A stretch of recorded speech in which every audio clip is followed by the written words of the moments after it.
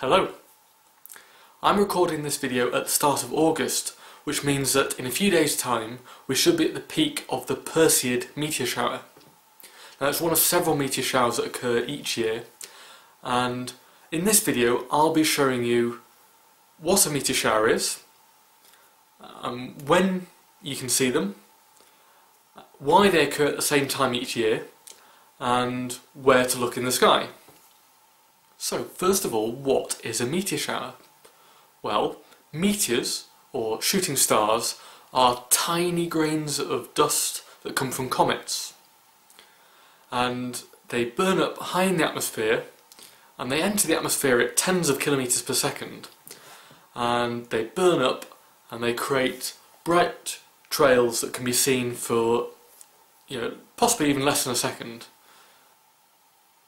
A meteor shower is when you get lots of meteors all appearing to come from about the same place in the sky and about the same time, so over perhaps the course of a few days.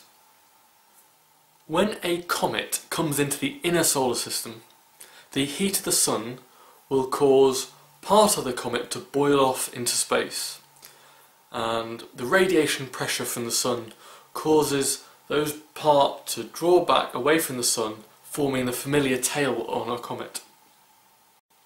So a lot of those bits of dusty debris that come off the comet will be left orbiting the solar system after the comet has gone. So that even after the comet has long gone, every time the Earth passes through this stream of cometary debris, we should be able to see some meteors. The Earth passes through the stream at the same point in its orbit every year, hence why we see meteor showers at the same time of year every year. In a meteor shower, because they're all travelling in a similar sort of orbit, they all appear to come from approximately the same sort of place in the sky. And this is called the radiant, and it's where the meteors appear to radiate from. So you might see some meteors below, to the side, across, but they should all be appearing from about the same sort of place in the sky. Every now and again you will get a meteor which doesn't seem to fit that pattern, and it's probably just a sporadic meteor. There are several of these each night, and they're not connected particularly with any one stream, but they're just bits of dust floating that happens to impact with the atmosphere. So what time of year should you be looking? Well, there are several major meteor showers that occur throughout the year. So in January, on around the 2nd or 3rd of January, there's the Quadrantids. Now that's actually named after a constellation which doesn't exist anymore, called Quadrantids, but the name has stuck.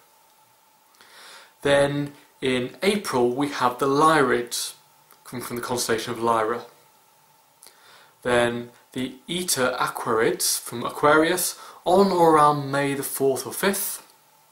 And then on August the 12th we have the Perseids, which comes from the comet Swift-Tuttle.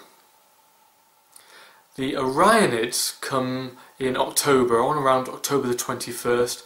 Now that and the Eta Aquarids actually come from Halley's comet. In November, somewhere around the 16th, 17th of November, we have the Leonids.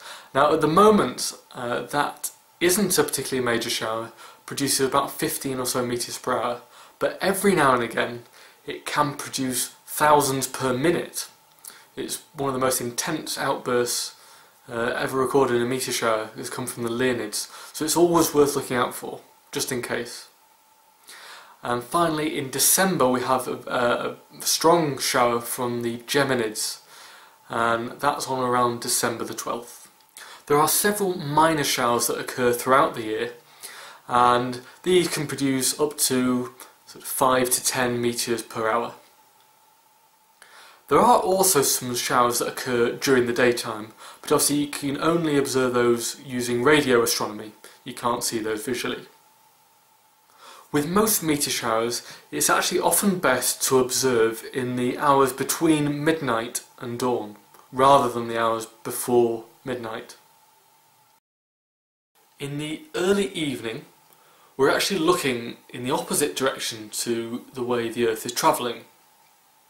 And as time goes on, we'll gradually turn and eventually be facing in the same direction as the Earth is travelling just before dawn. You're pointing in the same direction that the Earth is travelling, so you're more likely to get meteors impacting the Earth that way. So that's why you usually see slightly more in the pre-dawn hours than in the hours after dusk and before midnight. One of the commonest questions is, well, where should I look to be able to see the meteors?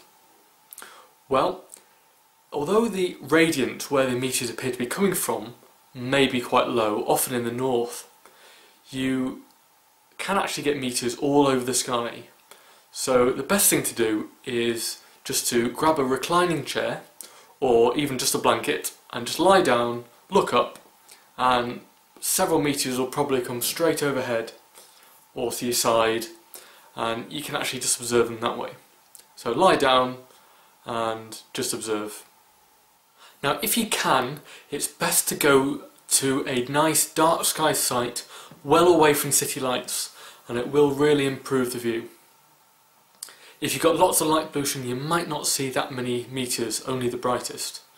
But if you go somewhere nice and dark, with the Perseids you could see upwards of 100 meteors per hour under ideal conditions. So thanks for watching, and I hope you get to see some meteors.